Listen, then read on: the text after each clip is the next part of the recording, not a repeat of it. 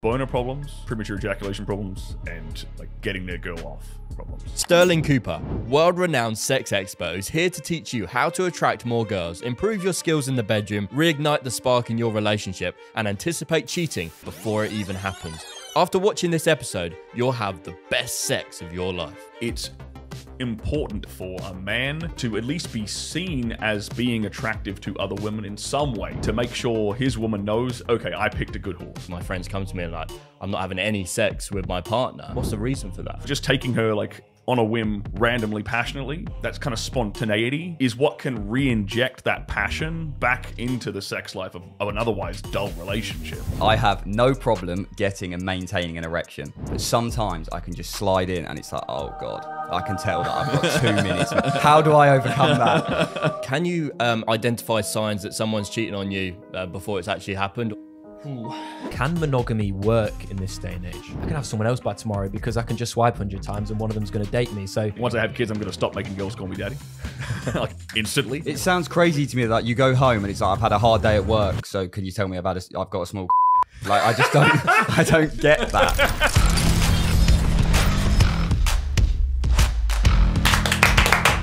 Welcome to the podcast. Pleasure to have you.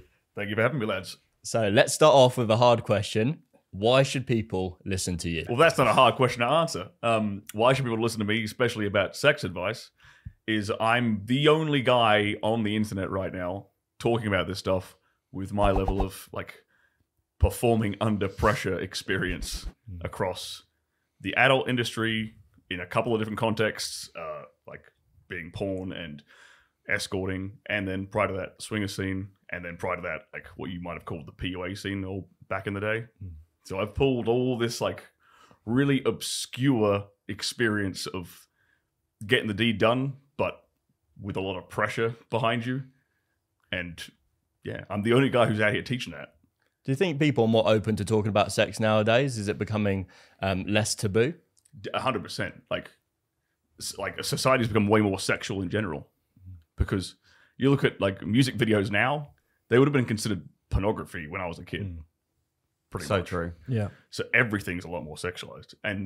But even then, like guys don't really talk about sexual problems with each other.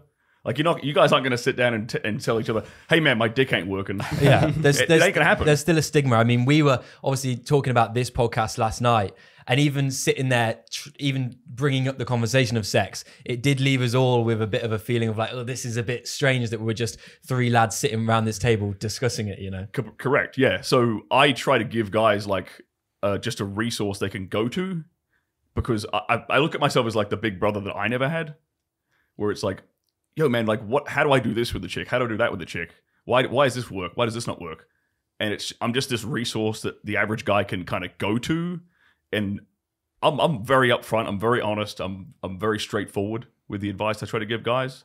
And I'm not trying to put like, you know, a big bravado show on and put an ego attached to it, because otherwise guys can't really relate to it. And they feel like they can't, you know, turn to a guy like me for advice. Right, guys, today we've got the perfect sponsor for this episode, and I'm really excited to talk about them. Manscaped are the best in the game when it comes to male grooming and have you more than covered with their new performance package, the 5.0 Ultra, featuring the Lawnmower 5.0. I mean, is this a supercar or a shaver? I'll tell you what though, this is truly the next generation trimmer with interchangeable blade heads for whatever shave you desire. I'll be honest, as a man, I used to think grooming was a complete waste of time and something better left to women. But since I started using Manscaped's tools, I feel amazing and my girlfriend can't get enough of me. The performance package also comes with the Weed Whacker ear and nose trimmer with skin-safe technology, the Crop Soother ball lotion, as well as the Crop Preserver anti-chafing deodorant. Yeah, it's basically a ball deodorant. So what are you waiting for? Level up your grooming game today with a 20% discount and free shipping at manscaped.com with the code STRIKEITBIG or the link in the description. Do you think a large proportion of men are struggling in some way or do have unanswered questions about sex? There's definitely a big problem with younger guys around pornography use. Massive problem that leads to a lot of knock-on problems. And like I hear this from both men and women. Like I'll hear it straight from the horse's mouth with dudes saying, yo bro, like how do I quit porn? How like I'm having these problems in my bedroom. I'm watching too much pornography. That's the first thing dudes should cut out, by the way. I always say that. And then I hear it from women saying like, my guy isn't into me anymore, or like he can't get it up, or all these things. And I'm getting it from both angles. Like young guys are having trouble. So let's unpack that a little bit. So as a porn star, why is porn bad? If we talk about just biochemically, like consuming endless amounts of porn is screwing with your dopamine receptors. Like the novelty response you're supposed to get from seeing a beautiful woman, you shouldn't be getting like you shouldn't need endless amounts of internet pornography to achieve like an erection. It's just an average naked woman in front of you should get you raging. When I was a kid, it was like if you saw an ankle in like geography class, like you're hitting the desk, you know? Yeah. That's the way we're meant to be as men. Like think of the average guy today has seen more boobs than Genghis Khan ever did. Yeah, I remember. That's ridiculous. I remember at school when someone brought in a Nuts magazine and everyone's like, look at it, oh, look at the boobs, look at this. But now you just see that online. It's accessible to everyone, even obviously younger people. I think the average age a young man is seeing his like first pornographic material is something like 10, 11, 12. And it's on a mobile phone. It's been shown to him by someone else at school. And that's a big problem. It's like we've let this like Pandora's box open and we've got no idea what's going to happen. We could be looking at like, you know, a childless generation in not that long in the future. I absolutely contributed to the problem with my previous career, and I got out of it. And I was like, I didn't really understand how bad it was when I was in it. To be fair, I was doing it for selfish reasons. I was getting my rocks off, getting paid to do that. I'm like, it was fun. But then I get out of it and I start talking to guys and they're having all these problems, and I'm like, oh crap. Like, this is bad. Like, we've really screwed up dudes here. So most of the problems relate to the fact that men or women as well aren't stimulated as much as they should be in the bedroom because they've seen it all before and they've seen an extreme version of it before, that they're just not that interested. In a way, the parallel for women is actually kind of Instagram. The same way that a woman can go onto Instagram and see, like, all these dudes with really flexy lifestyles, but, you know, Joe the plumber down the street isn't doing that. So he isn't stimulating to her anymore. She ain't even considering dating him or wifing him up.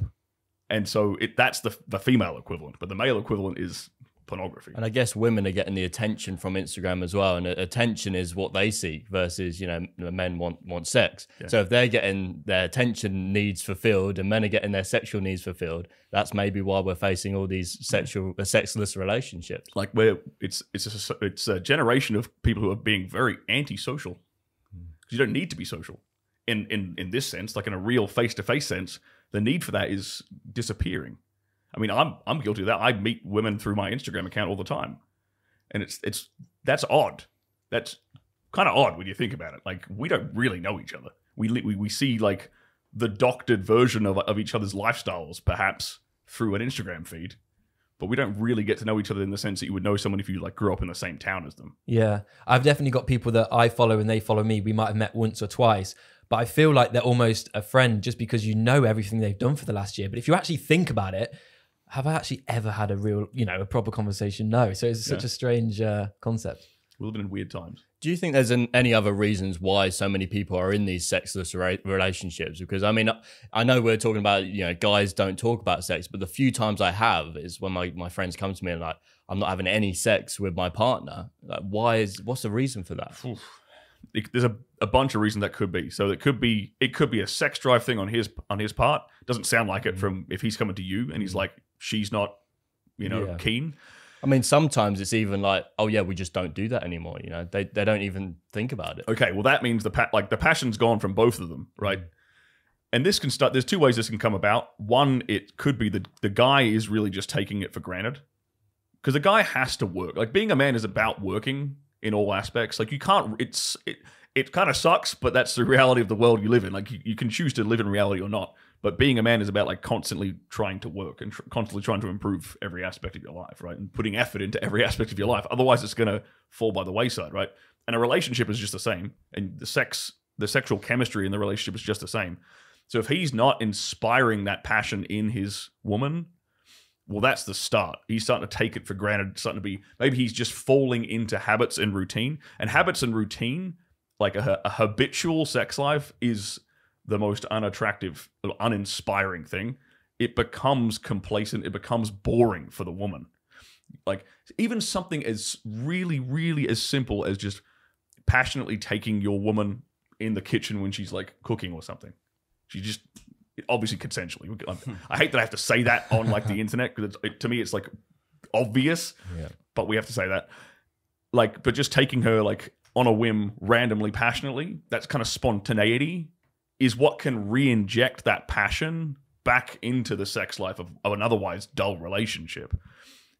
But the guy has to be the one to kind of take the initiative there to inspire that back out of his woman again. What about if someone has kids, and they can't just do that spontaneous sex? Yeah, but it's a lot tougher. And people have said before that you need to schedule in your sex, on Thursday, that's sex day or whatever. But it sounds like that's the opposite of what you should do. I was going to say, because it's interesting. We just had a top celebrity psychologist on, Marissa Peer, and she was saying that most people's sex drive dying is down to the predictability. She says that she has clients where the man will walk in on a Saturday before they go shopping and he has no pants on and his t-shirt on or something ridiculous like that. And every time he does that, every time he does that, the woman knows that he wants sex and it's, oh God, I've got to do this again. Like there's no excitement. It's just that same old Play the same tape again. Yeah. Yeah, because that in her perspective, that is kind of like obligatory.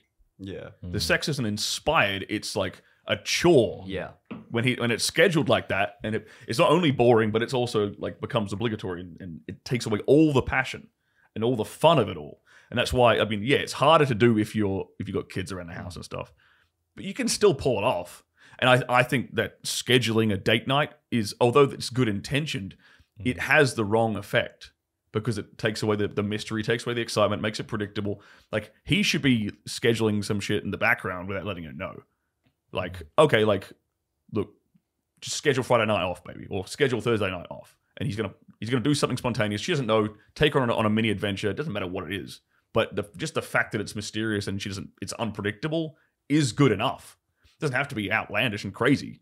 It's just women need that little bit of mystery here and there to keep the passion around. Is this a conversation that couples should have though? Should the man or the woman, say to their partner, I'm not enjoying sex, we're not having enough sex? Or does that conversation in itself almost kill the mood by putting the elephant in the room? Should you just, work behind the scenes to make sure that it's improving yourself? I think you both would know that it's not, you're both fully aware that you're not having good sex. You're both fully aware you're not having enough sex. Yeah. Like it is the elephant in the room. You already know it. Yeah. And I think, okay, well, it's the man's job to do something about it. Because in my opinion, the man is the leader of the relationship.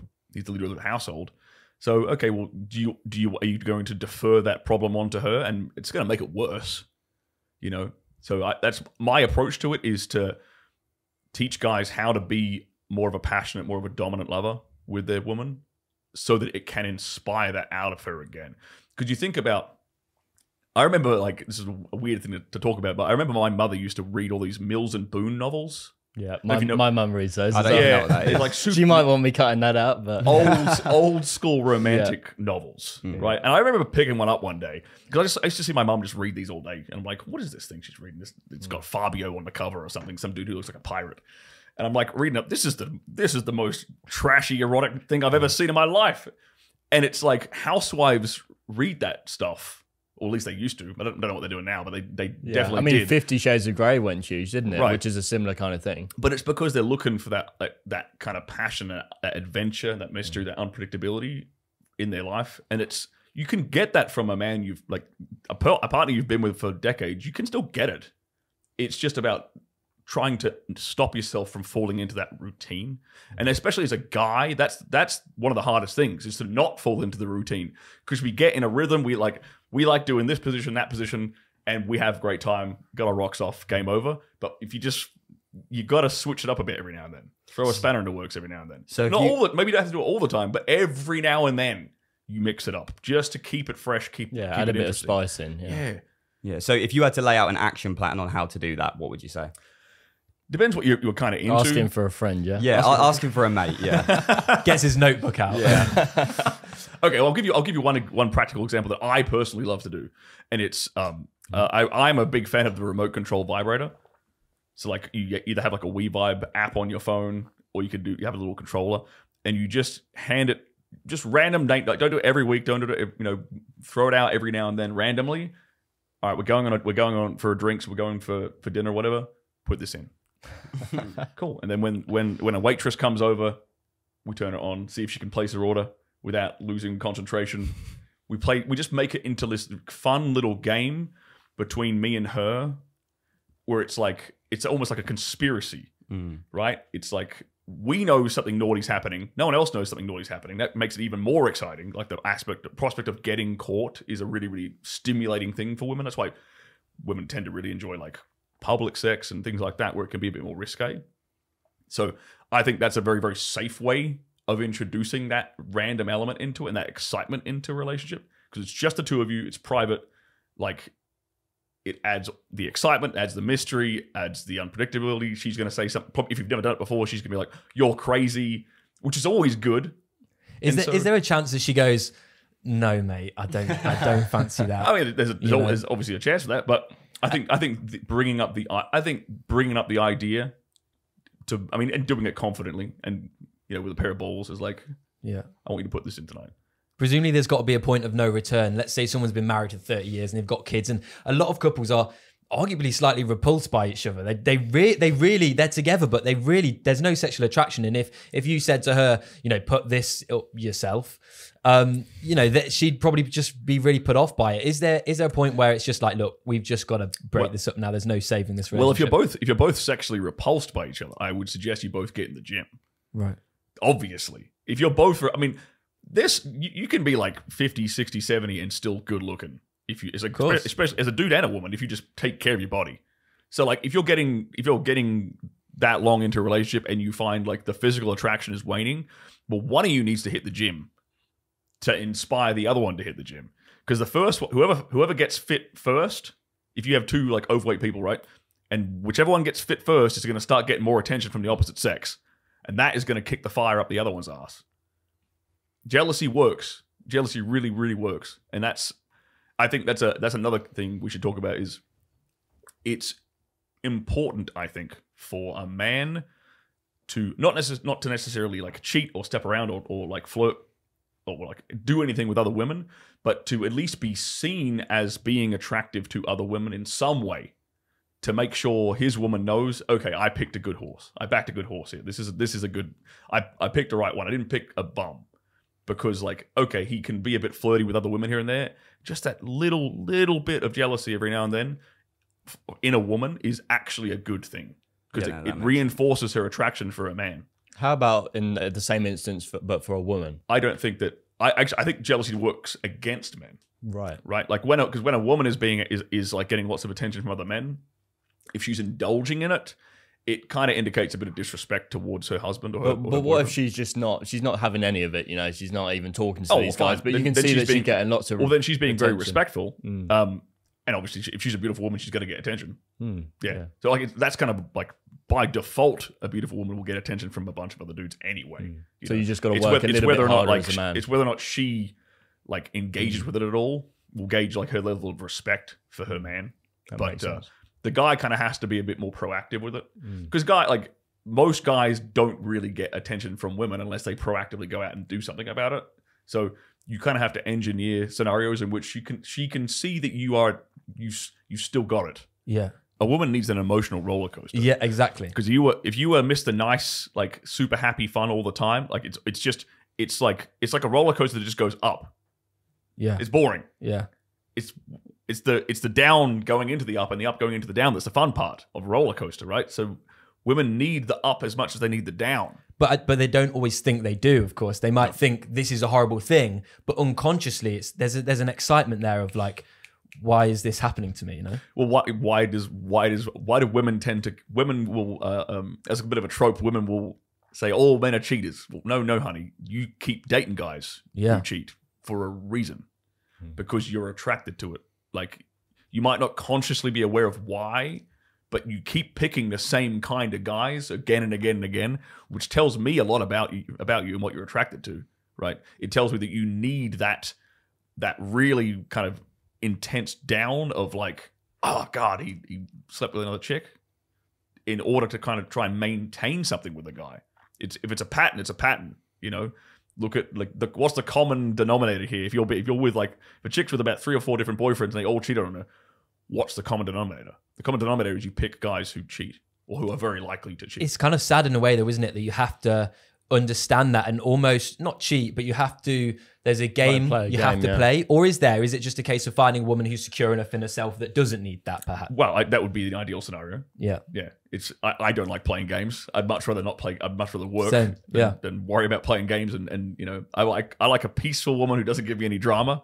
So you can select for that from the start, and that will save you a lot of headache.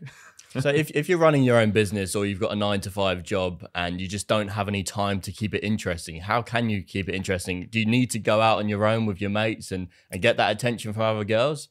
How's that possible? I think if you're super, super busy with work and unless you're like stuck in the same house with her all the time, and so she's just, you're both around each other all the time, that's not an ideal. Then you need to manufacture time apart because like absence makes the heart grow fonder. It's that it just ties into the idea of like, you know, being habitual and being like routine. Like when, okay, for example, I got a friend who his woman is absolutely head over heels in love with him, and he's traveling all the time. Like, but when he's home, he's with her 100% with her, like adoring, loving man. But he bounces around the country so much. But it's that absence that allows her to miss him and appreciate why she loves him in the first place. And so I think if you're a busy guy, if you don't have time to like proactively inject this kind of excitement back into the relationship, just absence due to work can do a lot of the legwork for you. As a sex coach, what would you say is the most common things guys ask you?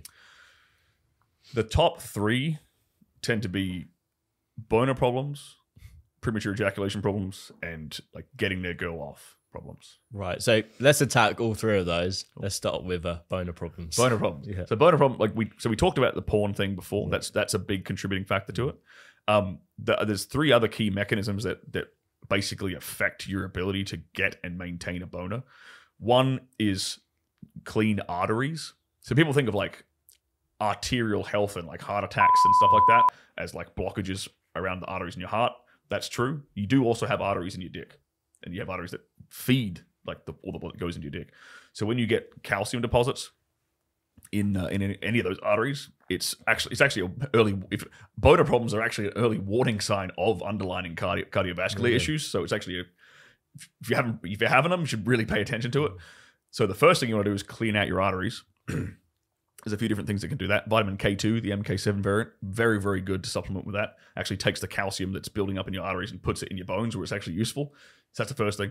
Second thing is your nitric oxide production. So nitric oxide is what causes our muscles to like relax and dilate and engorge with blood. Like when you get a pump in the gym, that's nitric oxide's doing that. Same thing happens when you get a boner, right? The boner is actually a relaxation response, technically, because it's the vessels are not constricting, they're relaxing and filling up and engorging with blood. So when you either you don't have enough nitric oxide being produced in your body, or you don't have enough of the prerequisites for your body to even make nitric oxide in the first place, which is nitrates. You need nitrates in your diet to produce it in the first place. And you need things like L-arginine, L-citrulline in your diet to optimally produce nitric oxide. The third thing is a thing called the venous system. So if you've ever seen someone with varicose veins, where like it's the kind of like you get those spidery veins that pull on the surface, that's from a thing called venous leakage. And venous leakage is basically, you kind of have these like flaps in your arteries, right? Think of it this way. They kind of like lock the blood from going in one direction only. So when these valves and these locks kind of stop working properly, you get blood freely going in any direction, and it sits there and pools at the surface. That's where you get a varicose vein. Same thing can happen in your dick. So a great way of telling this, if certain sex positions you can't maintain an erection, it's a venous leakage problem. If for example, like when you're laying on your back, you can't keep it up as strong as you could if you're doing, like if you're on top, clear-cut sign of venous leakage, clear-cut sign. And you can fix that with a thing called horse chestnut extract that's actually used to treat varicose veins, but you also use it to treat venous leakage in the penis. So there's a bunch of stuff here that you can use to completely fix. And how do you take that? Is it like a pill, or is it? All of these are supplements, yes. Right. I actually have put together a supplement myself that is. I've been working a year on this problem. That's why I know all the science behind it. I've been diving into this thing for like a year, and I've actually we're launching it like next week. this like a brand new supplement specifically to target this, because I used to take all this stuff before a scene. Because I was like, I'd sit there and pick the brains of every other like veteran porn star I ever met. I'm like, what do you supplement with? What do you supplement with? What do you supplement with? And then I used to be a chemist as well, so I have like a science background. So I'm like, okay, well, what's the science behind what he's taken, and where's like the overlapping commonalities here? And I'm like, all right, that's the thing, that's the thing, that's the thing. I'm slamming these pills before I go to set every day. And I had a pretty successful career, so it worked. So are most people in the adult industry taking supplements? That's very common. The 100% the dudes are 100% taking supplements. Yeah, they will use like the little blue pill for like very extreme scenes. Like, don't want to be too crass on your podcast, but like, let's just say a room full of dudes and like one chick. Bit of a tougher scene to pull off. You need a bit of, sometimes you need a bit of like artificial assistance. That's when you save the little blue pills for that stuff. But for the most part, the dudes in the industry are extremely healthy, extremely fit guys, always working out, doing some kind of combat sports or competitive sports, super, super common. Like that high testosterone kind of environment, super common. Supplementation, very, very common. Yeah. Well, it's like a very healthy lifestyle in general. What do they actually inject into their dicks sometimes? I heard stories about them doing that and robo dicks and the robo. stuff like that. That's two different things. That's two different things. So the scariest goddamn thing in the industry is a thing called Caveject. Right. So it's a needle. Yeah, exactly. They inject it into the shaft. Oh. And this chemical basically forces like a 2-hour erection. Forces it. Like it won't go down. And there's dudes have been taken to the hospital, had to get catheters in their dick. Oh. Horrifying. It does sound horrible. Horrifying. It actually makes me all like. But you know, the reason they turned to that, the whole reason they turned to that in the first place, is because they kept taking the little blue pill every other day, like, or every week. They kept taking that little blue pill so often it stopped working. And it will stop working. It's like it's a drug resistance problem. If you take, because it's not a natural substance, it's a pharmaceutical drug. Your body will develop a resistance to it if you just continually take it. And so these dudes were like, there's some veterans who were taking that for too long. They had to start taking the injection. I know who these guys are. And then the dick needle stops working. Yeah. And then they have to get the robo dick, and the robo dick's even more terrifying. They basically like take your wang, hollow out the middle, and replace it with like a pump that you could just look like those old Nike pump.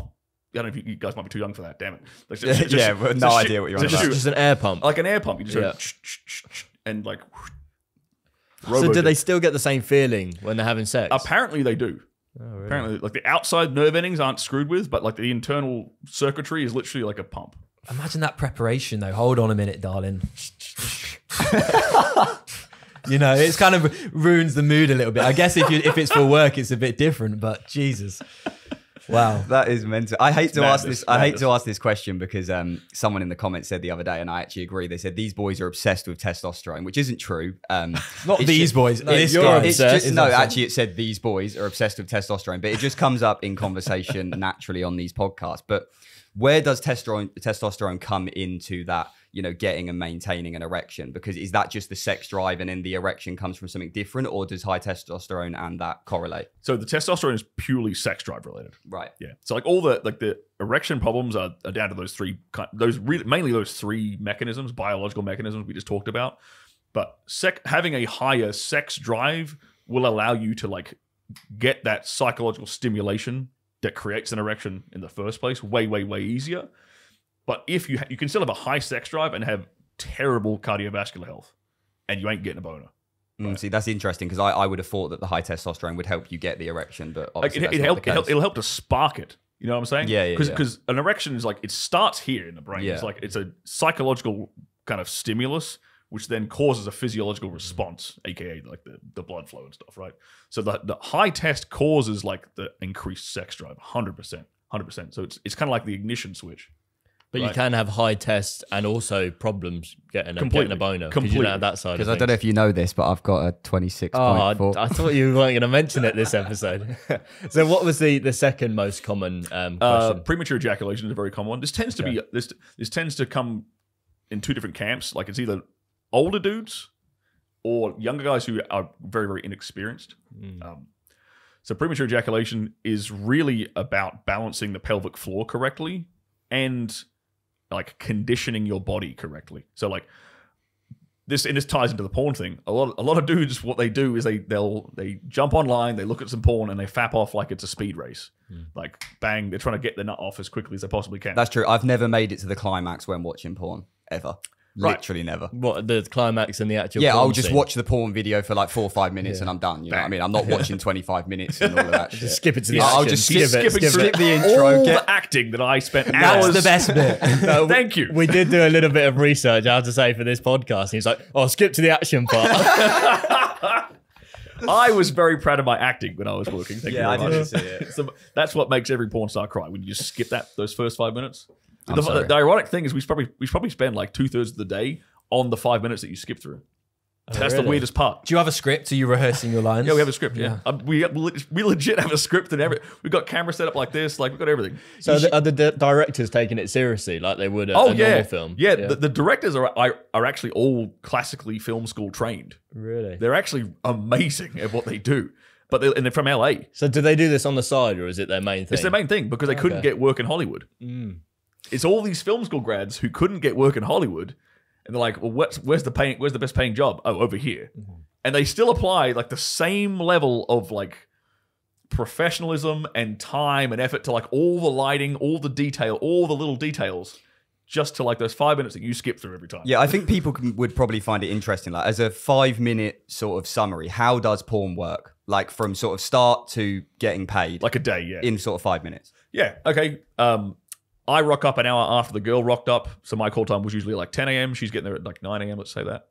She's in a makeup chair. I say hi to the director, get my paperwork. I fill out like tax forms. I fill out model consent forms. I fill out... Then we go through like a consent checklist, basically. It depends upon what kind of scene it is. And then we go through like the script. I check out like the house we're shooting in. I check out like where the sex is gonna happen, where the intro is gonna happen. I talk with the director, like, okay, like what sequence do we want to shoot this stuff in? I talk with my co-star. I'm like, okay, what do you do? Your do's and don'ts, sexually and verbally. We go through that stuff, so I'm making sure I'm not pissing her off halfway through a scene by saying something that she doesn't want to be called. For example, some women are very, very like some women love being called a bitch. Some women hate it. Some women like being called a slut. Some women hate it. So you got to be very, very, very careful with that kind of stuff in this professional context. So do you have a system with like, you go through every single word that you might use, or is it not that comprehensive? I generally just say like, okay, what you just go for the no's. What don't you like having done to you? What do you like having done to you? What don't you like someone to call you? What do you like someone to call you? It's really simple like that. I don't have to go through like everything. Yeah. But typically they'll give you like, yeah, don't do that. The weirdest one I ever had was the girl said, "Don't touch my earlobe." That was the weirdest one I ever had. Yeah. Did she give you a reason for that, or was it Nope. just a bit of an You idiot? didn't think to question it. I wasn't going to Was question she a it. bit of a diva, that one, or was she all right? A little bit. I didn't. Yeah, I don't want to know the backstory behind that personally. I just let that one slide. So that happens, and we get stuck into like the film. Her makeup's done. We get stuck into the filming of like all the intro stuff. Like I said, that takes probably 2/3 of the day, like the acting and the dialogue stuff. And then we get down to like the nitty gritty stuff, and that's like probably at least a good 90-ish minutes. And we do photos first, so we kind of like map out what we're gonna do on camera. Then we get dressed again and film it. And that 90 minutes of action, what's that then put into? Is that a 10-minute? That 90 minutes of action is basically like probably like 20 minutes taking photos, and then redressing, and then like at least 45 minutes of sex. So it stays in, or is there like cuts? Like, oh, let's have cuts. a rest. There's always cuts. There's always cuts. Yeah, it's either rests, changing the battery, like the light fell over, like something's off with the set. Like she's cramped up or something, like whatever. Like she needs a break or I need a break, whatever it is. Like it's very rarely. The ideal day is like 30 minutes. No cuts were great. Sure. We're in and out. So there's a lot of structure to this process, obviously, and it's a job, it's work, right? So how does that affect your actual sex life? It's my sex life out after the industry is infinitely better than it ever was. What about while in it? It was fun. You got to do like all kinds of crazy cool shit that I would never have thought of doing in my regular life. But it got a bit boring after a while having someone else tell you how to have sex. Did it put off regular girls though that weren't in the industry when you were just dating? Not at all. Really? Not at all. Even to this day, it doesn't like. I mean, I retired like a while ago, but they don't. they don't have any problem with it. I've spoken to a lot of OnlyFans models. Don't ask why, but and a lot of the times what they've said is that because they've almost become, it's like watching so much porn, right? You kind of get used to it, and because sex for them just becomes an activity, it's like going to the gym. That then when they try and have meaningful connections in the bedroom with their partners, some of them have boyfriends. They say that they can't really get that because to them it just feels like, oh, I've just come home from work or I've just been doing this all day. It doesn't turn me on anymore. Yep. You never felt that? I would say that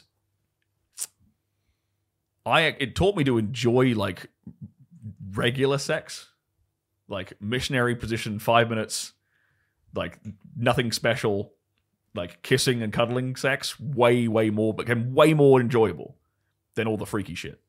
Way more enjoyable for me as a guy personally, because it was just no one's telling me what to do. I can nut whenever I want. I can do whatever I want.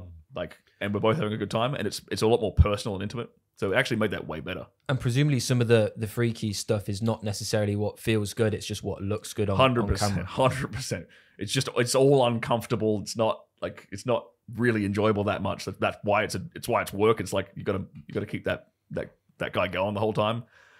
Yeah. What are some of the freaky shit that you did actually take into your day-to-day life? A lot of the BDSM stuff. Right. Okay. A lot of that. I dabbled a little bit with like rope bondage and stuff before, but then I started working for kink.com, which is one of the biggest BDSM site on the planet. And like I learned a whole ton of like tricks from working with those guys. So what do you think guys should be doing? They should be tying up their girl and getting a whip or something? I mean, not necessarily. If you're into that, like, a lot of women really enjoy like bondage. But like, and because bondage is this interesting thing, it's like it's slow. It's like a tease in and of itself. You don't have to be hanging a girl from the rafters. You don't have to go all crazy. Something as simple as like a 2-column bind, like binding your hands together. Something as simple as that. And that's actually a very versatile one. You can bind the same thing you can use to tie 2 hands together. You can tie 2 legs together. You can tie a hand and a leg together. Like, it's very versatile. But even like, I remember the first time I ever did this. This is when I was in my mid-20s. I had a girlfriend at the time, and I was like, I want to learn how to do a bit of rope bondage. And I literally had my laptop out watching a YouTube tutorial as I was practicing this on her. Dripping wet the whole time. Just because she'd never done it before. And it was literally like, hang on, rewind, stop, start, rewind. Do that bit again. The most dorkiest thing you can possibly imagine. But she still thoroughly got off to it.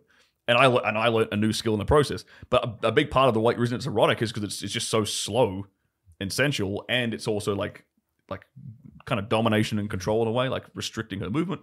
And it's obviously done consensually and safely. That's why I did a tutorial, because I wanted to learn how to do it without hurting anybody. Right? Could you just not have watched the video beforehand? Yeah, but then I'm like trying to remember everything. I never did Boy Scouts, man. I don't know my knots. Yeah, that's so funny. So if we bring it back to those common questions, we're on premature ejaculation. How can a guy fix that problem? Yeah. So we talked about like conditioning is a big one. So we said like if you find that you are like unable to control yourself really, really quickly, well, there's a couple of things there. Are you like super anxious about sex? Actually, erectile dysfunction problem, like I would say performance anxiety problems, as in having a problem with your boner because of nerves, and premature ejaculation are actually very, very commonly intertwined. Very common, because it's a nervous problem a lot of the times with premature ejaculation. But it can also be a problem of an unbalanced pelvic floor, so like a weak pelvic floor. And it can also be a problem of like you've conditioned your body to respond to sexual stimulus by ejaculating immediately, by like busting it up really, really quickly every time you watch porn. It doesn't happen to everybody, but so does it help if you just like have a wank before and then go into it? Like, lots of guys do that. If they can get it up without any problems, sure. But like I said, sometimes if the cause of it is nerves, well, you've probably shot yourself in the foot by doing that, because now you're not going to be as excited at all, and you're going to have a performance anxiety problem. So how would someone start to get over that then? There's a couple of ways. One, I'd suggest Kegel exercises to just start strengthening their pelvic floor a bit. I suggest a thing called like reconditioning. So basically, like you could call it strategic masturbation if that's the problem, and you're like you bust super quickly anytime you have any sexual stimulus. Start to like deliberately prolong a masturbation session, and abstain from actually orgasming. Like if you can do that like a few times and learn to like teach your body to last We had a friend that used to do that, didn't we? Edging. Well, it's For optimum performance. it's a conditioning thing. It's purely conditioning. I mean, think about the job I used to do. Like I'm basically like edging for like 30 minutes. Okay, let me ask you a selfish question then. So for me, I have no problem getting and maintaining an erection, but sometimes I can just slide in and it's like, oh God, I can tell that I've got 2 minutes. Like I have to sort of come out, back in, come out, back in. Right. How do I overcome that? So I'd say, I mean, you already said you kind of jerk off pretty quickly. So Yeah. try. Obviously, I don't do it often. Enjoy because of the relationship, scenes. but if I was going to. Enjoy the whole show. Watch all the acting for a Right. time. I'll still skip the acting and then we're going to. But here's a good way of describing it. Recognize your point of no return. Get a lot more intimate with your point of no return. The point of no return is basically like any more physical stimulation, game over. It's happening, right? If this is strategic masturbation, right? Watch a porno or whatever, and practice like getting to that point of no return and bringing it back again, and getting there and bringing it back again, like calming down, stopping it, calming down, stopping it, right? And just get used to that feeling of recognizing when you're getting there, and also getting used to the feeling of calming down, right? And trying to anchor those two things to like sexual stimulus. That is a part of the reconditioning process.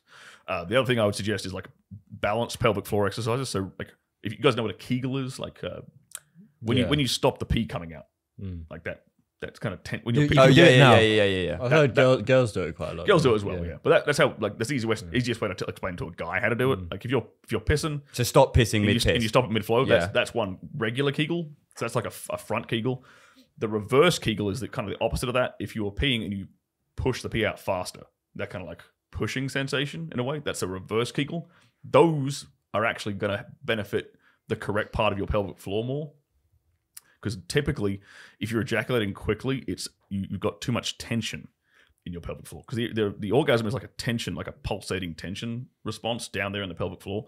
So if it's already tense, your body's kind of already primed to bust. So it's got a lot to do with that as well.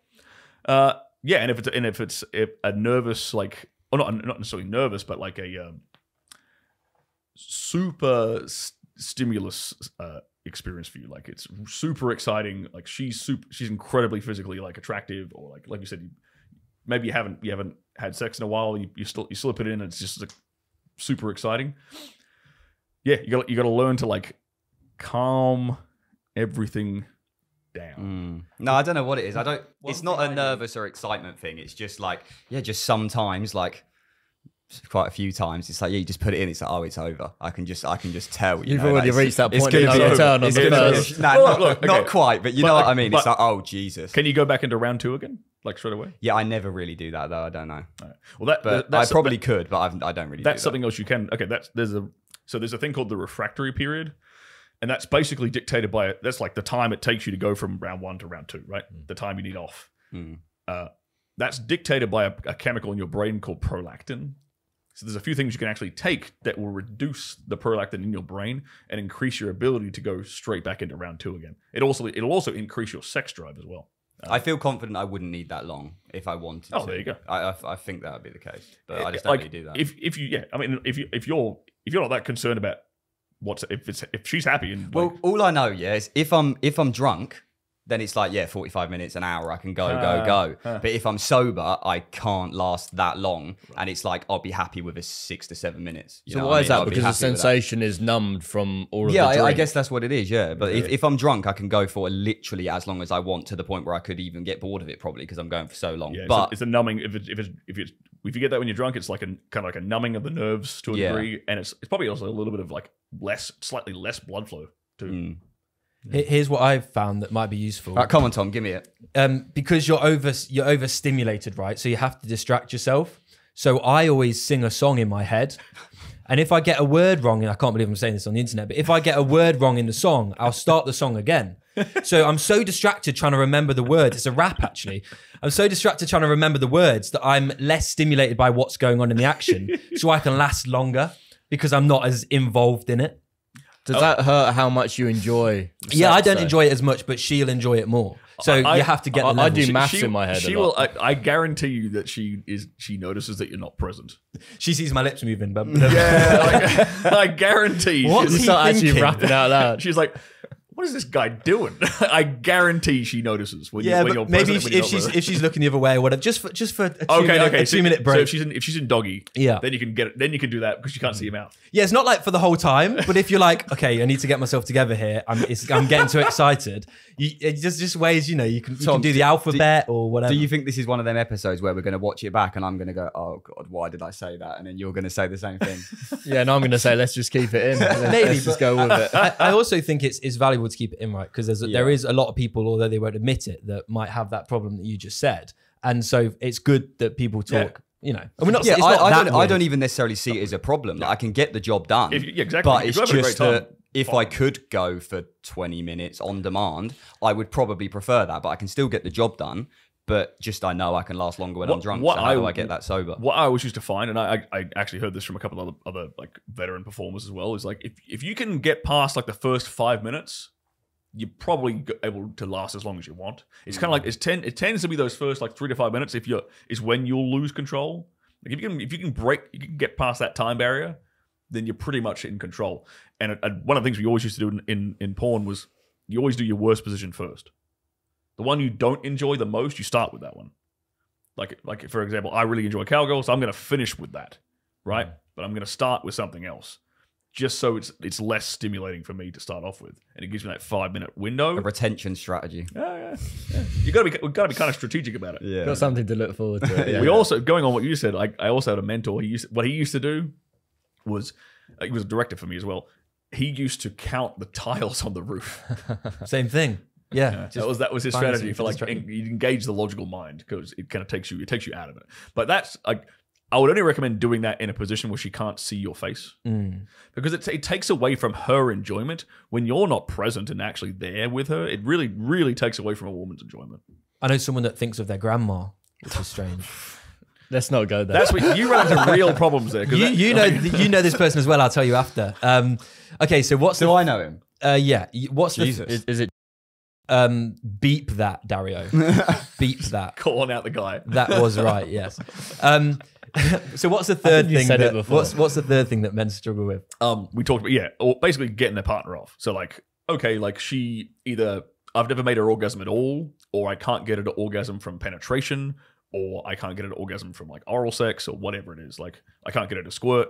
Like any of the above are very, very easy. Like these are all mostly mechanical things, super easy to teach a guy how to do. But another super secret, like hyper tool that dudes just don't use is dirty talk. Dirty talk is like taking the fast lane to a woman's orgasm. It's the fastest, easiest way to get a woman off is just whispering some shit in her ear. So what do we whisper? Because again, I have another friend. What are the lyrics to the song? Yeah, I accidentally just started rapping in her ear. Sorry, what? You can't do both at the same time. This is nuts. I have another friend who's they've got a kid together and they're living together, and he says that he's tried dirty talk, but she just laughs because she just finds it funny, right? And it kind of kills the mood. So how do you navigate dirty talk? Okay. What are the things you do say, and you want to be taken seriously, obviously, whilst doing that? Yeah, okay, that's a very good point. A lot of guys are afraid of doing it for that exact reason. They're like, dudes are really shy about it because they're like, I don't want to look like an idiot. I don't want to laugh at me. Can I just further preface it as well that I feel like as well, if you get with a new girl and you sort of build that frame from the start, then maybe it's easier. But if you're in a long-term relationship and it's something that you've never done for 2 to 3 years and then you just randomly start doing it, then it's weird for you and maybe her. Completely. First of all, don't copy the crap you see in porno. Don't do that. That is not like how to dirty talk properly. Read erotic novels. Just go onto the internet and look for short erotic stories that are written by a female author and read a few of them. And then practice your sexting game with your girlfriend using that same kind of language. See how she responds to the verbiage, the way that they describe sex is very, very filled with adjectives and verbs, like in erotic short stories. Like the way that the way a female author will describe sex passionate sex is very, very different to the way a dude might describe it. So you're using the women and women like. Start with it, and like, you know, you're at work and she's at work or whatever, sending a few sexts here and there or whatever. Practice it that way, and then transition that into whispering shit in her ear. So can you give us some examples of those terms? Because right now I'm kind of picturing Kai speaking some like Shakespearean poem into his partner's ear and not going well. So like, what are some of these female stories that people can incorporate? Okay, let's just make something up on top of the head. So okay. I can't wait for you to get home tonight. I'm gonna make sure I bend you over that counter and give you what I've been waiting to give you all fucking day. It's not super like perverted. It's more about a frame. It's more about painting a picture, painting a scenario that she can play through in her head. Same thing, like that's like an example of a sex, right? If I'm there in person with her, it's okay. Maybe we're making out first, and then I lean in, whisper in her ear, like something like, "I hope that pussy is ready for me right now, because if it isn't, somebody's getting a spanking." Little things like that. Like, it's a start, right? And look, maybe if you, like you said, if you'd never said something like that before to your missus, like I'm always in like that kind of a frame when I'm with a girl anyway. Like, that's the dynamic I just have my relationships in, is like, I'm gonna spank you. Just get ready for it. Get used to it. Do you think that would work for you, Kai? Well, it's interesting. It's an interesting conversation, because when I got with my girlfriend, I was a 17-year-old boy. I had no father figure. I had no job, no money, no ambition. I was a completely different person when I was 17. And of course, now life is very different. Yep. So yeah, I mean, I don't know, but I think Do you think she'd laugh, or do you think she'd be open? No, she wouldn't laugh at me, because I wouldn't have that. So do you know the worst thing is when you say something or they say something, but you didn't quite catch what they said, and you go, "What?" and they repeat it, and you go, "Sorry, what?" And then by the third time they say it and you hear it, the mood is just fuck. You know, it's just gone. Just let it go. Sorry, what's that? It doesn't matter. It doesn't matter. Yeah. Like, you just pick up, if she said it in like an erotic way, cool. I'm assuming that was good. Yeah. Thumbs up. I'm assuming that was positive. So, fuck's sake. Maybe it is a bit easier for me to kind of come across in a certain way, because I'm an older gentleman, right? The women, basically, like every woman I'm with is younger than me, so there's that dynamic already of like daddy dom, baby girl, like dom sub stuff going on already. So it makes sense for me to talk to her in a certain way, and in a way that is like authoritative. I'll give you 4 like kind of frames you can use. Like, this is like training wheels for thinking about dirty talk, right? So first one is just amplify and describe what's happening already. So like, let's say we're like, we're a missionary and I'm inside of her already. Like, how does it feel every fucking stroke? How does every single stroke I'm putting into you right now feel? Like, all I'm trying to do is make her pay attention to what's actually already happening. So I'm like, it's kind of like, think of her mind like a car, right? And she was in the driver's seat before, and I'm putting her in the passenger seat, and I'm stepping in the driver's seat, and I'm steering the car where I want it to go. I'm directing her thoughts to whatever I want her to focus on. Like, okay, maybe we're making out, and I put my hand in her pants and I start playing with her clit. Then I'm going to draw attention to what my fingers are doing. Like, do you feel those circles? Do you feel them doing down there? Do you feel how wet it's getting right now? Like, I'm just bringing her attention to whatever's happening physically in that moment right then and there. Cool. That's like describing sensations and stuff. Then you can go to like authoritative kind of like commanding language, like get on your knees, pull your panties off, pull my pants down, whip it out, put your mouth over it. Like, I'm just telling her what to do. It's commanding language. It's authoritative. It's simple. It's just telling her what to do. But that still classifies as dirty talk. It still classifies as erotic and like being verbal. Women will get off on a guy telling her what to do like that, right? Then going a bit more extreme, you have things like kind of like you can. This is the very extreme, like degrading, kind of humiliating kind of language. This is like this is what people think of when they hear dirty talk. They think of the stuff you'd see in a porno, where it's like really degrading, calling her all these names, calling her all these things. You only really go down that path if she's actually into that shit. You don't just whip that out the bag on a first date, or especially if you've been with her for like 8 years and she's never done this before. You don't call her like a cum dumpster out of nowhere. Like you don't go down that path. That's something you will build to if she gets off in that regard. Like that's her kink, like a degrading kink. Some women do have that. I think a lot of the time they'll make that known as well. They'll kind of say this or say that. Yeah, they're very, very often. They'll be comfortable enough to tell you, like, I like it when you do this or that. Yeah. Earlier you mentioned you have that kind of daddy kind of relationship with these younger girls. We had Marissa Peer on the podcast recently, and she said that that's actually dangerous for you to have that daddy dynamic. What's your opinion on it? Well, I use the word, it's daddy dom. It's like, which is like, that's like a kink BDSM term. Right. I'm not literally saying I'm their father. I'm not literally saying I'm their daddy. Yeah. It's more of a like authoritative like figure. It's more of like a like I'm keeping you safe and I'm responsible. I keep you safe. Like I give you guidance. I give you assurance. That's the dynamic I talk about. I'm not sure what her definition of it would be. I think she was saying just using the terms just psychologically, right. Messes people up. I think even outside the bedroom, when you've got kids around and you're saying, "Oh, go and talk to daddy." Yeah. It also and mummy as well when you're saying that as the guy. It's difficult though as well because how do you not do that? Like if you've got kids, it's like you're not going to say. Like Millie wouldn't say, "Go talk to Curtis." It's like no, because that's dad. Like then your kids are going to start. I think calling it's you go Curtis. talk to your dad, not daddy.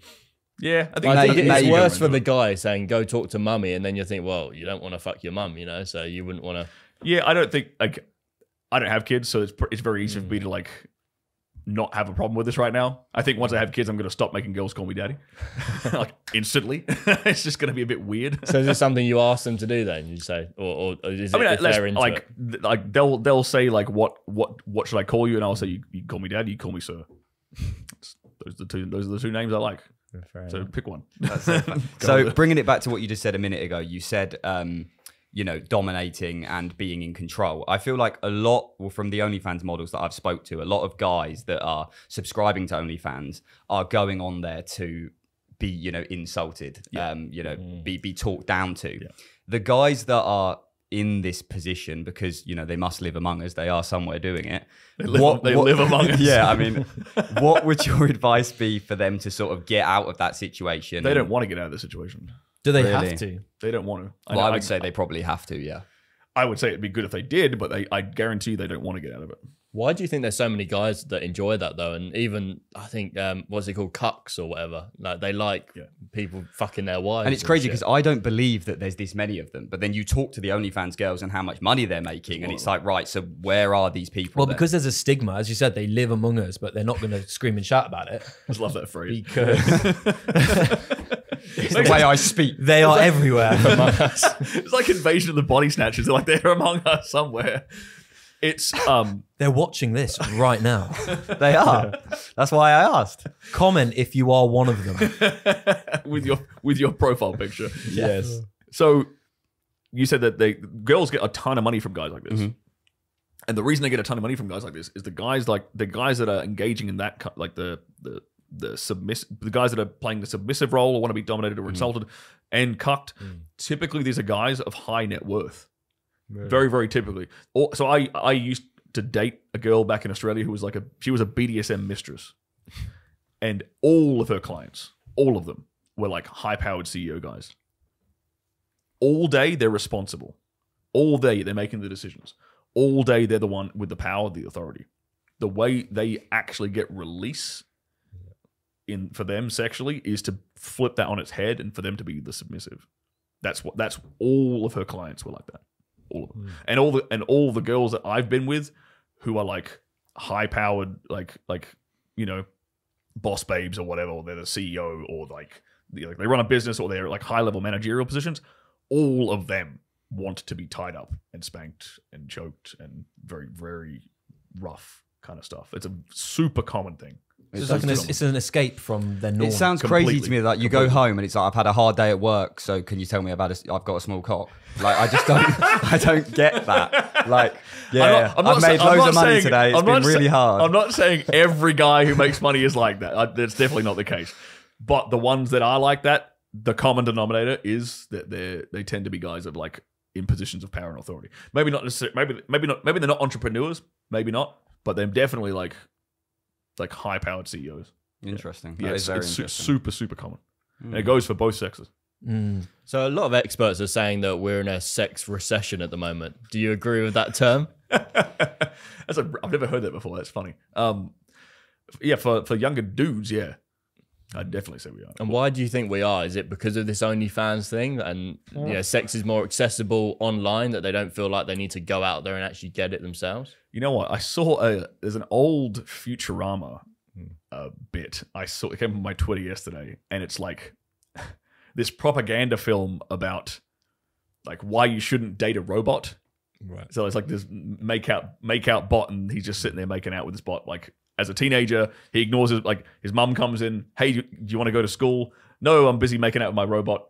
His dad comes in. Hey, you want to get a job? No, I'm busy making out with my robot. His girlfriend comes in the door. She's like, hey, do you want to go make out? He's like, oh, I don't know, Stacey. You live across the road. That's a long way to go to make out. And he stays there and makes out with his robot. And that's kind of the future we're heading into. Yeah, it's with virtual reality and that. Machines you can get on your body. Right, OnlyFans are like the real thing that OnlyFans sold guys. It's not even OnlyFans didn't even sell guys sex really. OnlyFans sell guys the fantasy of being able to talk to a beautiful woman with zero chance of rejection. And the funny thing is that they're not actually talking to them. I don't know if guys know that. They're talking to like a Filipino VA.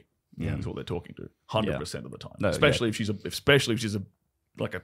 least like in the top 5% of OnlyFans. 100% they're not talking to her. 100%. But yeah, like that you got things like OnlyFans. You got general like the social media atmosphere. So we're engaging less physically one-on-one like this. It's all done online. Like, yeah, it's we're gonna have a baby problem. It's weird though, isn't it? Because it could have quite easily gone the other way, because also it's easier to find a sexual partner because you have Instagram and the dating apps. Like you can just go out and find one for most guys anyway. So it's strange that it has gone that way, where it's just, I just can't be bothered anymore, you know? Yeah. Do you feel like you have to have like a level of confidence in real life that maybe people are lacking? Because like even if you get that girl on Hinge or whatever, it's all well and good when you're just on Hinge and you're doing your thing. But then when it's like, oh, I've actually got to go and meet her now, and it becomes real. And if people are, they got their Oculus headset on and then they're sat playing Minecraft and stuff like that, it's like, do they have the skills that they're they among need us? To go? These people are among us. Do you get what I'm saying? They are. I get what you're saying. Yeah, it's actually I know a girl she has a guy friend who's exactly like that. Like he had killer like text games, shall we say, and he could get all these women to come meet up with him in Miami. Then he would just drop the ball on the first date every time. Yeah. He couldn't close. And it's this separation between like having like an online personality or having like a skill set in one area, like texting, for example, versus being a genuinely attractive man. If like, yeah, you can get that girl, maybe money better sleep with that girl, but you ain't gonna retain her. She ain't gonna stick around because you like the facade's gonna fall off very, very quickly. She's gonna realize, oh, this guy was actually a bum. Like he's got no substance to him. He's got no confidence behind. It's baseless. There's nothing there. It's nothing solid. It's like ethereal, just like a leaf being blown around in the wind, not like a tree with deep roots. There's nothing there. It's a problem. We've had a few OnlyFans stars on the podcast, and they see what they're doing as kind of like a public service. They're giving these guys who wouldn't be talked to by these hot women a chance to, like you said, talk to them without rejection. Do you think that's a good thing or a net bad thing? It's a bad thing because you've got to be cruel to be kind. Yeah. Right. So they need to feel their loneliness to then actually make a change. To do something about it. Completely. To do something about it. First ever breakup I ever had. Probably the greatest thing that ever happened in my life. First ever heartbreak. I started hitting the gym. I started like becoming more social, making more friends, talking to more girls. Everything in my life improved after a massive heartbreak. And in fact, every time I've had a massive heartbreak, my life's gone in a massively upward trajectory. I think that's the correct way men should handle heartbreak and handle like rejection and just having shitty things happen to them, is to flip that on its head and use that energy to propel you forward, So yes, they need to face the reality of the situation they're in rather than living in denial and being sedated. Yeah. Because that's what that is. Like, it's just sedation. Same with, you can say the same thing about video games and like endless consumption of social media and chilling on a couch watching Netflix and eating shitty food and drinking and smoking and weed. And it's all just sedating men. It's all like, it is. It's like taking drugs. Once you're off those drugs anymore, you had the high, but now you're back to reality. And it's like you're relying on that quick fix. In reality, if you can't get girls or you're not getting that attention, you're not good enough in that department. Work on it, and then you'll have it. Rather than taking all guys will do that though. Like some guys will have the heartbreak and actually go downhill rather than actually improve. But I think you go down, and then there's this magic point where then there's a change and you go up. I don't know. I think you need some switch to go off in your brain to actually think, well, agency in my life, I'm going to make a change, because lots of guys are reacting to things that happen to them now rather than being proactive and making the change. So what do you think is the biggest thing that can switch that in a guy's brain? I mean, for me, it's always been like hitting rock bottom, kind of like what you just described. Like when you hit rock bottom, you're like, It's the best. there's only one way to go from here. Yeah. There's nowhere else. Like, this is it.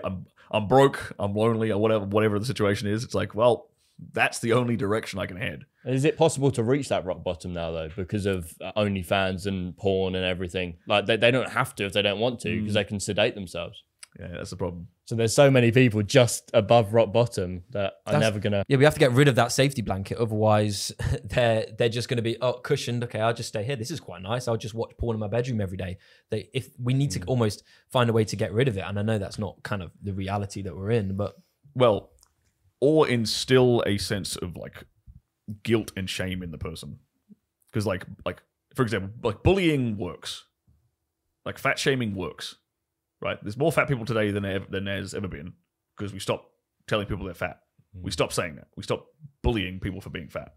Okay, now you can make the argument, oh, that's terrible. It's bad for their mental self-esteem. Blah blah blah. Okay, but having heart disease is also bad for you, right? So being cool to be kind. So by like social pressure and stigma works. It really works. So if you want to incentivize certain things and disincentivize other things, social stigma is a great way to go about it. Like there's a reason that, when like my granddad was alive, like, women would get like shamed for stepping out of a marriage, or shamed for, sleeping around or whatever. Like that's, now they flip that on its head and call it slut shaming and try to make it like a bad, like make it act like it's a bad thing. It produced a positive result in society. It produced families that stuck together. Like people are too worried about offending everyone else's feelings and less worried about like the pragmatic result that's going to happen from like social stigma. Social stigma is a good thing. I want to ask you a question about what we were talking about there, hitting rock bottom after relationships. And there's a few questions. One, have you ever been in love? Two, what happened there? And then how did that shape you as a man? Oh yeah, like I've been in love at least three times. And what was there one of those in particular that stands out to you as like a core moment where the heartbreak was so much that really allowed you to propel forwards after that? Yeah, probably it was the most important one for me was probably my first ever girlfriend. It was like a 4-year relationship. Went through high school, went through college, the first couple of years of college together, and then we broke up. And I'd kind of tied my whole personality at the time, because that's like it was like 16 to like 20. That's like a pretty formal, like you're trying to build and figure out who the hell you even are as a man. And I'd kind of tied my identity in with like being in that relationship. So I never really figured out who the hell I actually was. And that became abundantly clear, like right away. So I was like, well, okay, well, I've got to try a bunch of things to figure out who the hell I even am. So I just started pushing myself out of my comfort zone a lot and trying new experiences. Like I said, hitting the gym. I started organizing like lots of social events, just getting involved in I was at university at the time, getting involved in any like committee or thing I could get involved in, just to see like who I even am. So that was hands down the most important thing that had ever happened to me, was that bad relationship propelled me in the correct direction. Everything went right after that. Why did that first relationship end? Let's see if I remember. She actually cheated on me with one of my friends. Really? Yeah. I didn't even know that. He actually told me. But like she broke up with me. I didn't know why. And then probably 2 months later, me and him were just chilling in a bar, having a beer, and he confessed it to me. So what mistakes do you think you made in that relationship that a lot of young men are making in their first relationships? Oh man, putting her on a pedestal. Like I made every mistake. So just every mistake under the sun. Just to clarify, you blame yourself for getting cheated on? In that, yeah, 100%. Yeah. Like that was because she was attracted to me for a reason to start with. Like she was my girlfriend to start with for a reason. And then she fell out of it. Like the attraction disappeared. Okay, maybe you could say like, okay, going to university together, she saw like better options. That's probably true. But there was dudes my age who were also like crushing it with girls. So like I didn't know how to be attractive. It was simple as that. I didn't know social skills. I was super nerdy, super antisocial. Didn't know any of this shit. So like 100%, like it's like you have to take responsibility. Otherwise you're powerless. Like if I sat there and said, oh, she was bad, she was evil, whatever the fuck. Like there's zero responsibility there for me, and so I'm powerless. So I refuse to be powerless. It's all in my control. So I'm going to find a way to put it within my sphere of responsibility. Can you identify signs that someone's cheating on you before it's actually happened, or are they going to cheat on you? I think it's a lot easier to spot once a woman has done it. Yeah. Like if she's cheated on you, like it'll be pretty obvious because women only cheat when they have found like a better option. Typically, like they've fallen out of love with a guy, and they're falling for a different guy.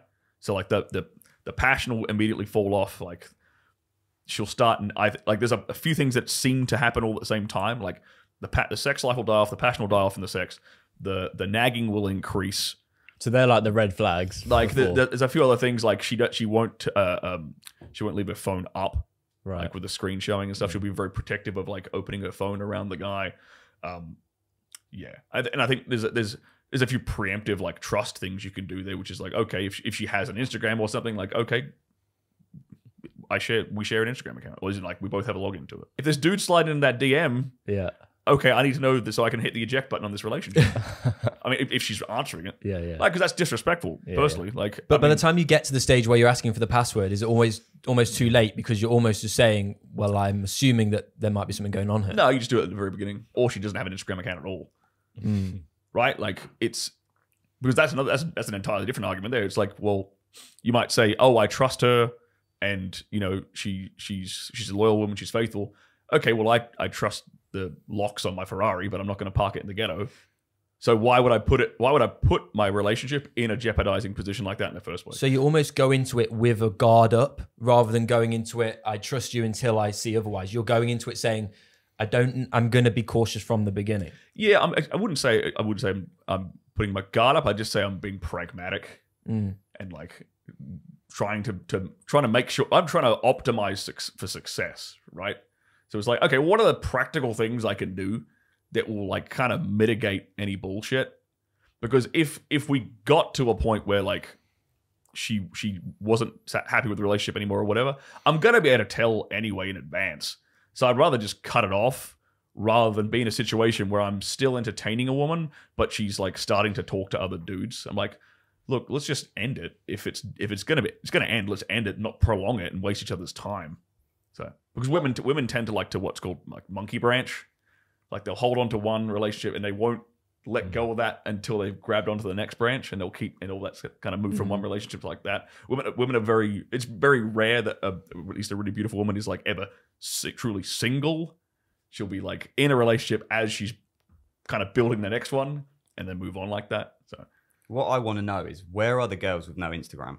Because you mentioned that ideally she'd have no Instagram at all, but I've never met a single online, girl that doesn't have Instagram. Well, they're online, yeah. Yeah, no, that's for sure. But where would you meet them though? Yeah. Ironically, I've met the last two of the last three women I've dated didn't have Instagram accounts, and I actually met them through Hinge, oddly enough. Yeah. Well, so they had Hinge accounts, but not Instagram accounts. They had the account for about a week. Right. They always have. You go on a date with Hinge. Go, how long you been on this? Oh, my friend made me sign up for a week ago. But they delete it. They delete it. It ain't on their phone. They delete it. So I'm like, all right, cool. I don't care. I mean, I don't care if they were actually only on there for a week. Yeah, of course. But I'm the guy that got them. Yeah. All right, I'm got them to delete it, so that's good enough for me. And they don't have an Instagram either.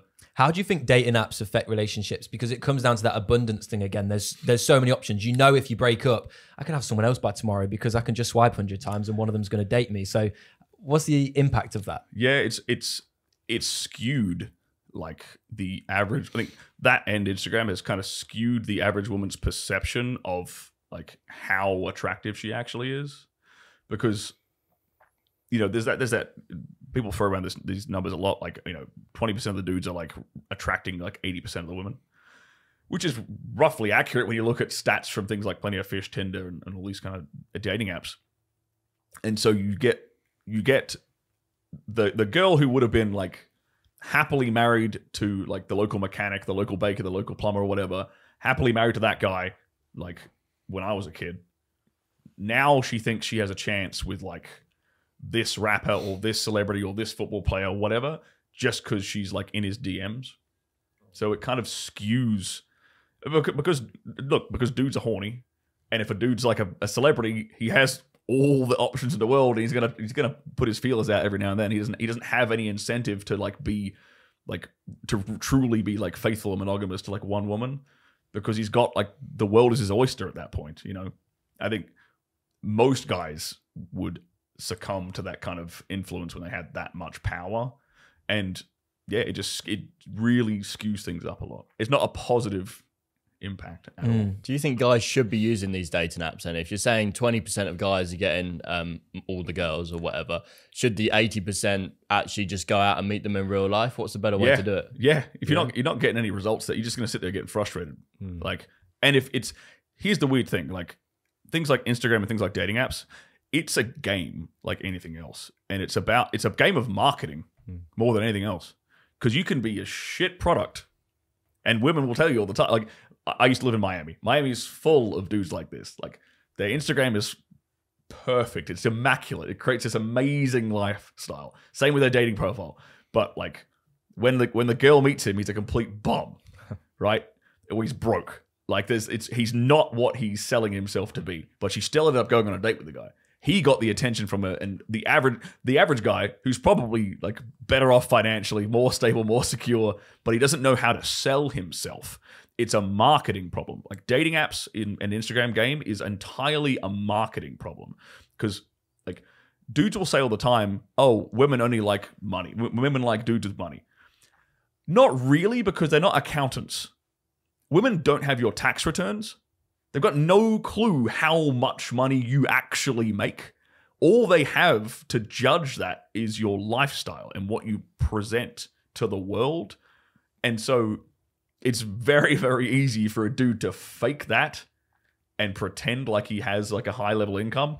And women will fall for that trap again and again and again, especially in big cities where it's like where they know there are men who actually have money living in that city. So women will very, very easily fall for that marketing trap, where the product is who the guy is and what he actually is about is actually shit, but his marketing's on point. And you have the problem that most guys have is the complete reverse. They're actually great guys. They make amazing husbands, amazing boyfriends. They work out. They have a great job. They'd be amazing fathers, but their marketing is just trash. It's like they haven't got the top of the funnel sorted out to get people down. Correct. Is it easy to market though? Because about a year ago, I had an Audi S3. It's a 32 grand car, nothing too crazy. And my girlfriend's friends were asking her if I was a millionaire just because I had an Audi S3. So told you. They're not accountants, but I just say they ain't got a clue. So that's all it takes. But how far should you go with your marketing though? Like, obviously you're saying a lot of people are good guys and they would make good partners. Should they market themselves even better than they actually are? And would that attract the wrong kind of girl if they did that? That's a good question. So it depends. What do you want, right? You're going to attract a certain type of girl marketing yourself a certain way. Like, you can market yourself as like, I don't know, I'm just going to throw out a stereotype, like the wholesome cowboy farmer from the Midwest of America. You can dress nicely in a cowboy hat, pair of jeans, like straw sticking out your mouth, like showing off your bicep. Like, you can market whoever you are in a good way to attract the kind of woman you want. People will leap to the assumption I'm talking about like flashy Lambo, flashy like boat, whatever. Like, that's one type of marketing to attract one specific type of woman. But what's your target demographic? What's your target market? think of it like a sales funnel, right? Who am I actually going after? Am I going after like the Midwestern wholesome girl? Am I going after like the rural UK like small town girl? Okay, well, how do I sell to that audience to increase my chances of attracting the kind of woman I'm actually looking for? So it's a marketing problem. So if you were sitting down with a client and they wanted to make a Tinder profile, a Hinge profile, and they wanted to get the maximum results possible, they didn't care how they marketed themselves, they just wanted to get the most amount of girls, what would you recommend they do on their profile? I mean, look, what works very, very well tends to be, it depends what city you're in, to be honest. But okay, like I used to live in Miami a lot. Boats, women, for some reason, women in Miami are obsessed with boats. Right, okay. They're obsessed with like Lambos. They're obsessed with popping bottles, flashy watches. Like it's a complete trope, but it's a sort of what's called a sexual stereotype. So like, I'll give you another example. Back in the day, when I was in my mid-20s, I used to hang out with this guy. We used to go out to pubs and stuff all the time and hit on girls. And he dressed like a rock star. He had like super long hair, wore a leather jacket. The man's never picked up a guitar in his life. But he looked like a rock star. Like tight leather skinny jeans, right? Every girl that he talked to just assumed he played in a band. He didn't correct them otherwise. Like I think he had some friends who were in a band. So he's like, oh yeah, my friend plays drums. He'd kind of pass it off like that a bit. But that's an example of a sexy stereotype that it kind of shortcuts and it fills in gaps for a woman. She wants to like, because women will outsource to like the crowd to decide which guys are attractive and which guys aren't. That's why like social proof works, because if all of the women are paying attention to that guy, okay, well, all these women can't be wrong, right? If the majority thinks this guy's attractive, he must be attractive. That's the whole idea of social proof. So sexy stereotypes are kind of like a hack on social proof. Yeah. It's like that guy in the In-Betweeners that's spiritual and he's got the guitar and everyone likes him. I think girls are really connected to that, like nature and, mindset and all of that stuff. So does it matter what you actually put in your bio as well? So we talked about the pictures. Should you, be a bit more spiritual in your description? I mean, again, it would be incongruent for you to be like, yeah, you're the spiritual guy in your pictures, and then you're like, I'm a hustler in your bio. It would be a bit incongruent. Yeah. But it's all like, I don't think the bio makes anywhere near as much of a difference as like some dudes will have like a 1-sentence bio. Some guy, my bio is like basically full of disqualifiers. Like I'm literally saying, I won't date you if you're this. But that's perfect. And I've actually noticed the same thing. I once did a very similar thing, basically it's like a test that they have to put themselves through. And you get so many more responses and matches because they're almost think, oh, there's a standard here that I've got to reach. There's like a competition, which is exciting. Yeah, that is a big, that 100% sets you apart from the average guy. Like actually having boundaries that you have to enforce, by the way. Yeah. So like one of my big ones is like, I won't date you if you're a single mother. And I get so many women who aren't single mothers DMing me saying, what's with the single mother thing? It's just an excuse for them to message me. This is one that I found works amazing. So I'm on Hinge. It says, I'll fall for you if. And mine says, you're a small blonde. Now, this is great in two ways because one, you get all the small blondes. That's their excuse to message you. So they're all messaging you. They've got an incentive. But two, I get just the same amount of brunettes messaging me saying, I'm not small blonde, but whatever, is this okay? Yeah. So either way, they're either excited by it or they see it as a test, which is... Do you stick to your boundary though? No, I say, do you know what? I might make a one-time exception for you, and that's okay. And then there's a conversation flowing, right? So it's just about creating some sort of talking point, whatever it is, that incentivizes them to message first. If you just say, I like long walks along the beach, they're not going to message because there's nothing to go off there. It's not exciting either. It's not a challenge. It's not exciting. Yeah. It's not. It kind of makes you look a bit like a dickhead. Yeah. Not in a good way. I'm not calling you a dickhead, but like makes you look a bit of an asshole. Yeah. Right. Like I only date tiny blondes. What a prick. Like that's emotion. And they want. Let me see if I can change this. Yeah. Like it's fun. Like that's a mistake that guys will make. They'll look at a statement like that and they'll think, oh, that's being a dickhead. It's not really. It's not really, because you will date like a brunette. I love brunettes. Exactly. That's right? the point. It could have gone either way. Either way, it's it works. But the brunette won you over the personality. So now you've actually given her something that she can feel secure about, right? Because you know what? You were the one that changed me for this reason. Because what do women always do? Women will always, when you're in a relationship with a woman and she loves you, she will always ask you, like, why did you pick me? Why are you still with me? Why do you love me? Like, give me reassurance as to why you chose me. They'll constantly ask for that all the time. And you just created one. So would you actually date a single mother then? Could someone change your mind on that? No. Because I want kids. Right, okay.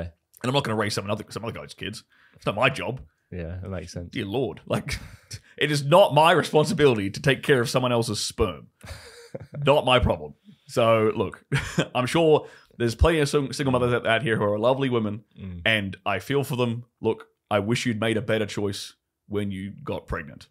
That's all I have to say. Speaking of that, can monogamy work in this day and age? Absolutely, yeah, it can. It can. I personally struggle with it. I'm not going to lie. I personally struggle with being faithful, being monogamous. It's something I'm trying to come around, and it's something I'm trying to proactively kind of change in my own habits. But it absolutely can work. And I think the reason it tends to fall apart is, like we talked about before, like the sex life getting a bit dull, things getting a bit too predictable, not having like a future and a plan together, like not having like a vision together. It's just, you're just going with the flow of things. Like if the man doesn't have like a clear, concrete vision of like where he wants to take the family, there's nothing exciting about that. There's nothing for her to like latch onto and like there's no ride. And where's the struggle for you personally been in that? In trying to be monogamous? Yeah, and that if you're trying and failing, what's going wrong for you? Yeah, I just give in to temptation too much. I think that's a pretty fair way of saying it. And what are you going to do to make sure that that doesn't happen? Well, I was recently on a celibacy experiment for like I lasted like a month.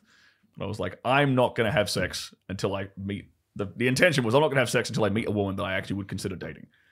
And I was seeing this girl. I took this girl on a couple of dates. Didn't end up sleeping with her, but I ended up sleeping with a different girl because I was. It's been a month, man. I'm like, holy crap.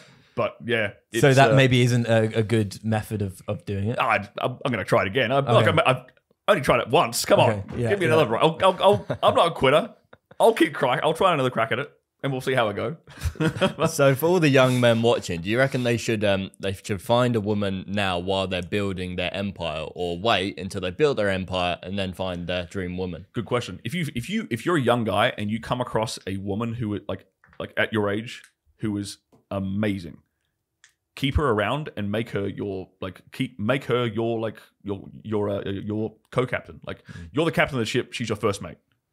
If she's on board for your but paint a clear picture of like the mission of babe, here's what I'm gonna do. Here's what I'm trying to do. I'm trying to build an empire. I'm trying to grow my business. I'm trying to do this, that. Like, join me. What would her responsibilities as a co-captain be though? Would they be within the business or separate? If you want to have her in the business, that's fine. Like I know one of my buddies, like he has his partner like helping with like setting sales calls, like arranging meetings, like doing little stuff, like really like something that doesn't distract her away from like the kids too much, like just little things that she can help contribute to. Like my mother used to do all the accounting work for my dad's mechanic business, like same kind of thing. But it's would you rather like because if you found a really good woman as a young man, I don't think you should cast that aside to like just play and fool around a bit while you focus on your business, because if she's on board, she can be a massive asset to you and help you grow that. And and then you can start a family young, and if she can be a housewife, take care of the kids. She's got it sorted while you're on your mission, you're growing, you're hustling. Because the choice that young women have to make, right, is they have to make the choice of one, like backing a horse like that, like okay, I'm with a guy my age, where like we're both 20 or whatever. I see potential in this man. I'm gonna stick to this guy and help him reach his goal. If he should be ambitious enough for her to identify that for a start. That's why I think it's important for guys to have ambition and have a goal, right? She's got to choose between that or a young pretty woman is like, or do I go for like the 30-year-old dude who's already made it? That's the choice young women really have to make. And it's a tough one because there's like security in the older dude who's already made it. But if the younger girl like hitches her ride to like the winner, well, okay, she's had a family at a young age, like they're growing together, the kids are like when he's successful, he's made it. The kids are like 10. He's still 30. Like he's still active. He's able to have a much more fulfilling family life than if he's a bit older. How do you tell the difference between maybe lust and love? Like with the perfect girl, is she actually the perfect girl? What are her attributes? It's a weird question for me to answer because for me, it's like, does she annoy me? Like that's a weird way to answer that question. Right. But I my measure of like, do I truly love a woman is like, does this woman just give me peace? Because it's very easy for people to annoy me, not just women, but people annoy me in general. I'm actually quite an antisocial person. It might not seem like that, but so my measure of like, will I end up falling in love with a girl is basically, do I find her irritating in some way? And that's also kind of my metric for like getting into a relationship with a girl. If she doesn't irritate me and she just brings peace, like it's just this. Yep. I want you around me all the time. That's my measure of love these days. Because love is this. It's people can conflate it with a bunch of different things. People conflate love with like codependency. They conflate it with neediness. Like they conflate love with a lack of options. I know I did that as a young man. Like, oh, I love her. No, she was really just the only option you had at the time in like a 3,000 person farming town. So like, you loved her. Like, guys will cope, I think. I know so many people like this. Like, as soon as they get a sniff, they're just straight in it. I love you. It's like, come on, mate. You've known her 2 weeks. Yeah. It's all the time. It's so common. But bringing it back to that story that you just told about meeting a girl before you build your empire, she sees the potential in you and then running with it. Do you think that's where like the place for monogamy comes in? Because if you had met the one when you was a lot younger, before you had any money, how can she nurture you and do everything for you at home and help you become the man that you want to be? You then strike it big and become successful, and then now I'm going to go and fuck whoever I want when you're the one that helped me get there. Yeah, I think it's very disrespectful to her. Also, to be fair, like women have to kind of understand the nature of men and the nature of male sexuality, and it doesn't mean he doesn't. If a guy got in that situation, okay, like he's striking it big, and now he's got a few options on the table. I know a guy who's been married for quite a long time. He's got kids. He has been unfaithful to his partner for quite a number of years. She has no idea. Nothing about their relationship has changed. Like, he is still an amazing husband, still an amazing father, not neglectful at all. Just occasionally, now and then, he steps out. She does not know. It does not affect her any way, shape, or form. But if he wasn't doing that, I know in this particular circumstance, if he wasn't doing that, he would start to build resentment towards his wife, and like it would actually damage their relationship. So in some ways, it is actually good for a woman to be kind of blissfully ignorant of that. If the guy is just like a guy like me, it's really, really hard for us to like just stay with one woman for such a long time without occasionally stepping out. I'm not saying it's a good thing. I'm not saying it's morally right. I'm just trying to be pragmatic and explain how it is. Does that guilt weigh on him though? Does he feel that? No, actually, he doesn't feel that. From my conversations with him, he doesn't feel any guilt around it. He would feel guilty if he ever made her, his wife, feel embarrassed.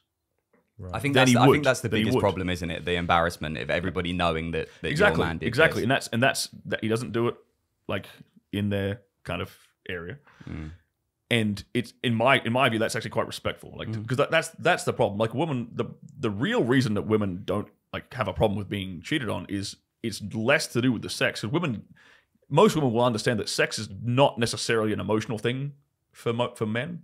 It can be it's just a sexual thing. It's not intimately connected with emotions and love like women have it. It's the embarrassment and like the lack of social standing she gets. Women, every time a woman will talk about this, she will say, "I'm afraid that other women are laughing at me behind my back." That's what goes through a woman's head when she thinks about being cheated on or whatever. And I think women have to understand that's really not the case. Like if you're the wife who's had the kids, you won, baby. You won the prize. Like because you're gonna have all these memories with your husband and the kids later on down the line that all these side women will never get. They're never getting any of that. But is the relationship all a bit of a lie? Because this is why I asked the monogamy question earlier on, because biologically, from what you're saying anyway, and I'm sure there's studies to back it up, men need to see other women. And even you've said in your friend's scenario, if he wasn't, his relationship wouldn't work. So therefore, it is the argument actually, well, monogamy can't work. Men need to be seeing other people for their relationship to actually be healthy. I think some cases. Do you know what? I think I would say I would specify it in some cases. There's some guys that I know which just would not work being monogamous, and there's other guys I know who are perfectly happy with it. I think maybe it's a sex drive thing. That might play a big role in it. But I'm not going to sit here and pretend like that is the prescription for like every dude, because it really isn't. But it was a lot more common in like, let's say the baby boomer generation. What I just described there with my buddy, that kind of scenario was way more common in the baby boom generation than people think. They were just really good at hiding it and not talking about it and not embarrassing their wife. I guess it was easier to hide it because that girl doesn't have Instagram who's going to DM that girl and say, hey, girly, hate to be the one to break it to you or whatever. Yeah. It can kind of just happen behind closed doors. Very much so. I do believe in what you're saying to a certain extent as well, because to sort of give my feedback on what you were saying is like, I believe in monogamy, but then for what I know, my great-grandma and granddad were monogamous for many, many years, but the whole time that I've been alive, they have slept in different beds. So it's like, why does that happen? Yeah, what's going on there? There is something that's gone on there, and that's pretty much for as long as I can remember. Anyway, they had separate rooms, and when I was a kid and we'd ask about it, it was like, oh, granddad snores and it stops me from sleeping, all of that bollocks. But like, that's the same as my nan and granddad actually. Is it? Yeah, maybe it is the snoring. Who knows? Or maybe it's something suspicious. else. Maybe granddad needs to go out there and get some kind of thing. My dad snored his head off, and my mum slept in the same bed with him their whole life. So I'm suspicious. So was your dad? Might have to cut that out. I don't think my nan wants to hear that. Sorry. She probably doesn't watch the podcast anyway. All right, cut your bit out, leave mine in. What was I going to say? I want to bring it back to what you were saying about social proof. And you said about a guy that goes out dressed as a rock star and stuff like that. Is that taking it too far to the point where it becomes sad? Because like for me personally, I see my Instagram as almost like a portfolio that I'm building up of connections that can help me in both business and with girls if that ever happened, which hopefully it doesn't, but let's just say it did. Long-term relationship. Yeah, I'm 8 years deep now, so yeah.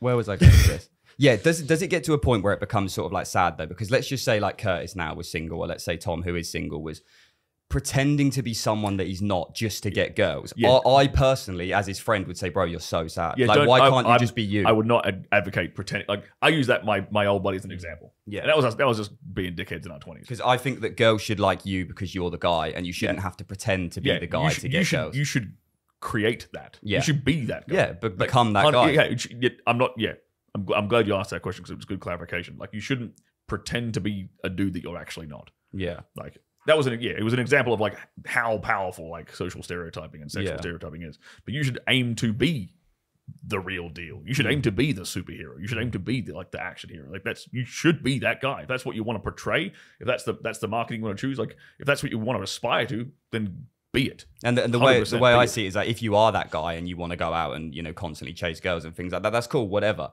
But when people are forcing it and pretending to be something that they're not, I mean, I just personally find that really sad, and completely. I wouldn't like one of my friends doing that because I just think you're a loser.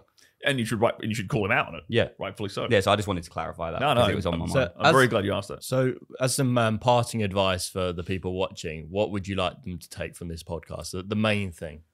They are among us. I love it. Awesome. They are everywhere. Thank you very much for coming on the show. It's Pleasure. Been very good. Where can people find you? YouTube's the easiest place. Just type in Stirling Cooper. You'll find me. I'm the first thing that comes up. You'll find all my stuff there. If you want to go for a deeper dive, go to stirlingcooper.com, and that's where I have all my books, my video courses, my email newsletters on there. You can sign up to that, and get just a daily dose of my brain into your email inbox. If you've enjoyed, make sure to smash that thumbs up button for the YouTube algorithm, and we will see you next Wednesday with a brand new podcast. See you later.